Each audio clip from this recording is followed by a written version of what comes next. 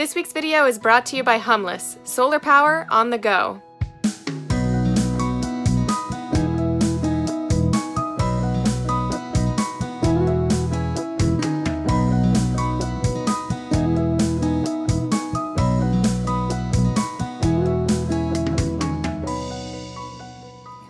Overconsumption can be a disease for a lot of people. If we crowd our lives with our belongings, we simply don't leave space in our lives for anything else. That's exactly what happened to Jen, a self-proclaimed hoarder who is now downsized into a tiny house specifically designed for her home business and her 2 cats. Make this house our tiny home.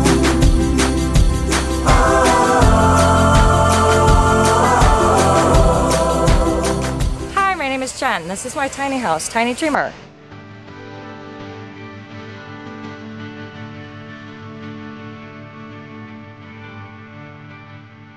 I went tiny for a couple different reasons. The first reason was because all of my stuff was controlling me.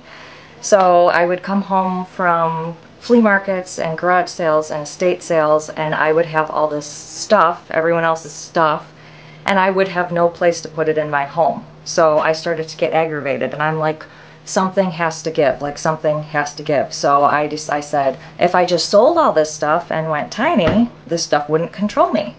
Number 2 is because it's easier financially.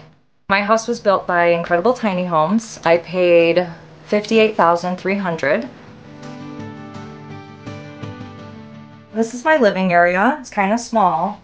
I only have this couch bed storage for guests and, you know, whoever wants to stay on it.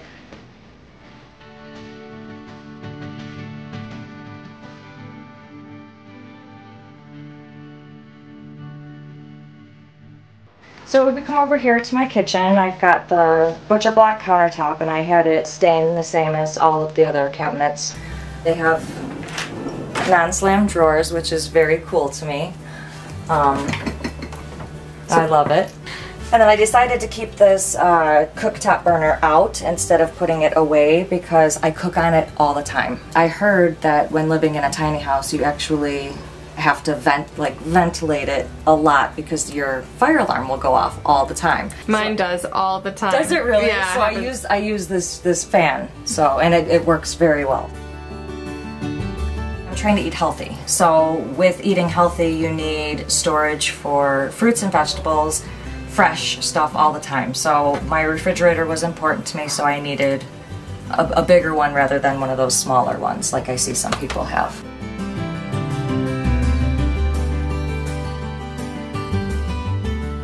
I have 2 cats.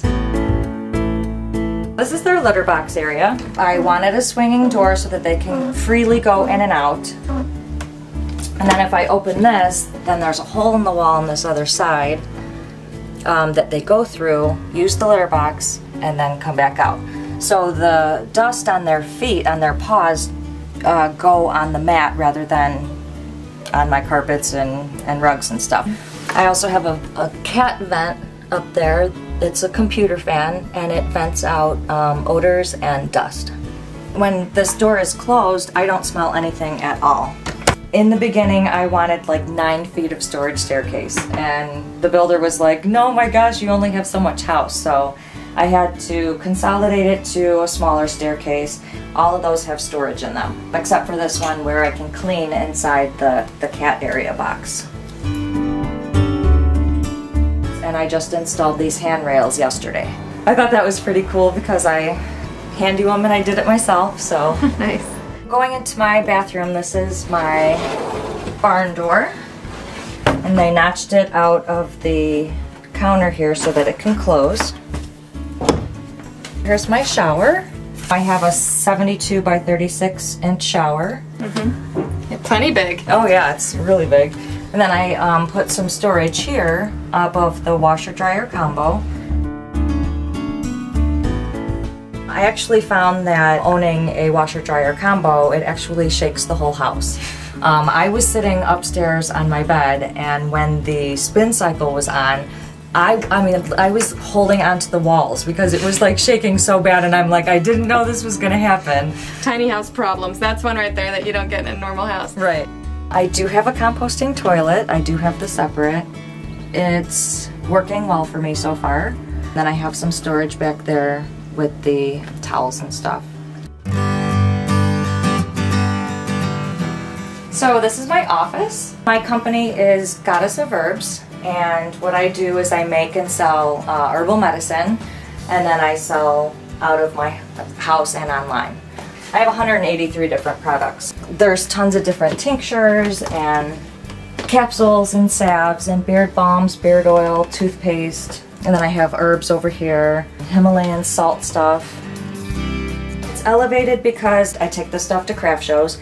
So underneath there, there's 4 plastic bins that I put all of this stuff in, fill up my car, and take to the craft shows. Half of it, on the outside, there's tables and tents for the craft shows. So I wanted to utilize this whole space for storage underneath, the office right here, and then an extra room up there for the cats.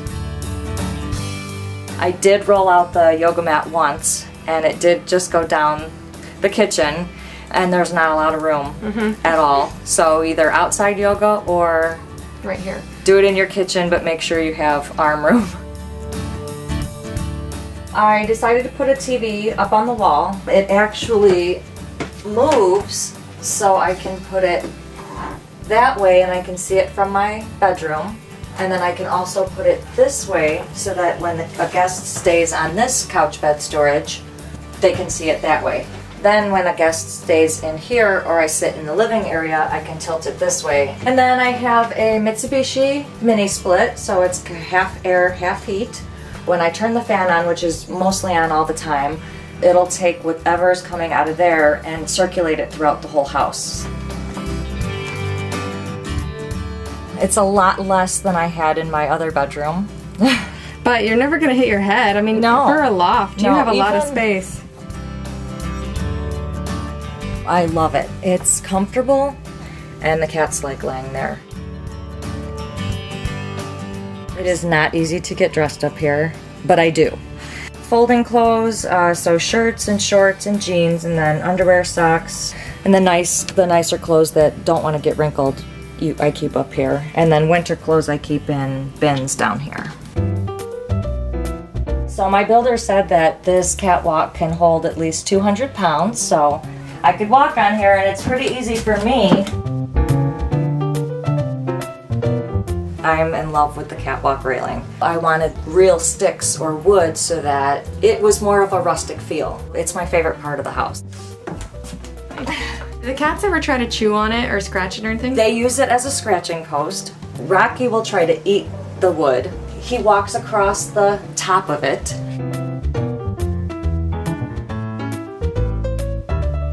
So this loft I had made just for the cats, except for my books.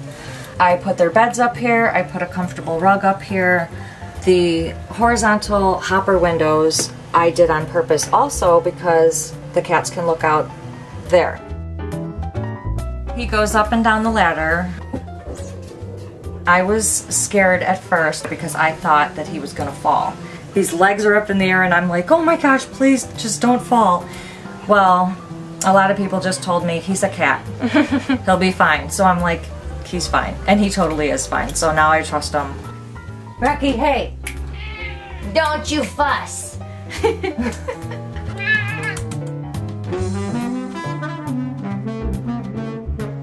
This is my water reclamation system.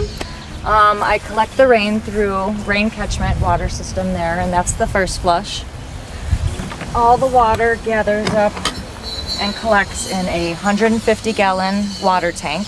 If too much water comes up here, since it's up here, there's a drain that lets the rest of the water go down. So this is all the pumps and the filters that make it happen. This is the hot water heater.